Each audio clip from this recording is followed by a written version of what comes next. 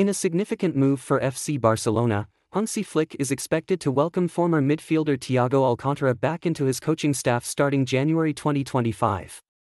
According to Mundo Deportivo, Thiago, a former La Masia graduate, announced his retirement this past summer after his contract with Liverpool expired.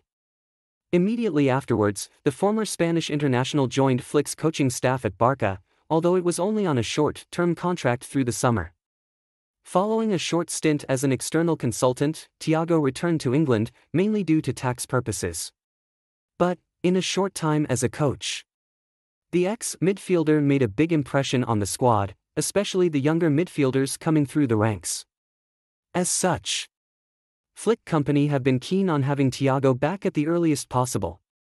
Now, it is being claimed that the former Barcelona and Bayern Munich midfielder will be returning to the club in January.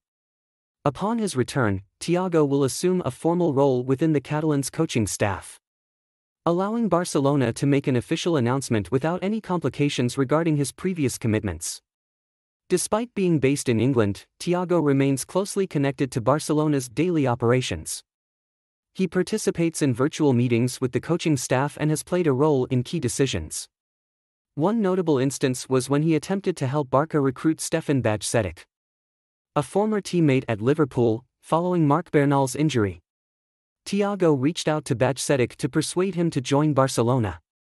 However, the transfer fell through due to financial fair play regulations, leading the youngster to move to RB Salzburg instead.